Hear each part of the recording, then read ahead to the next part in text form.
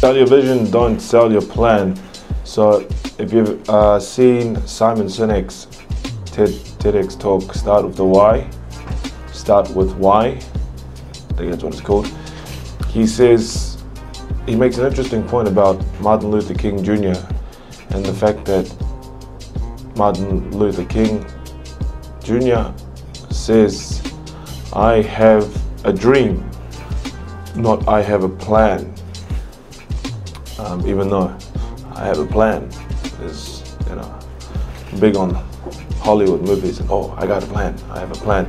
But when you're trying to lead, or when you're actually, even to your prospects, to your clients, they don't need to know the plan, every single detail.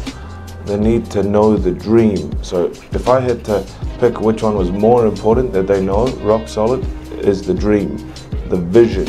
They need to have the vision ingrained in them, in their mind, and then they need to know that you have the plan.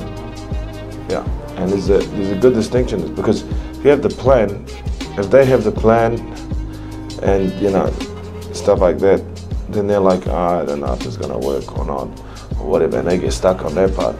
But if they're on the vision, if they're in the same vision as you, they're in the same dream as you, then no matter what plan, they're like, this is what we're aiming towards, and that's where the energy comes from. So sell your vision, sell the dream, don't sell the plan.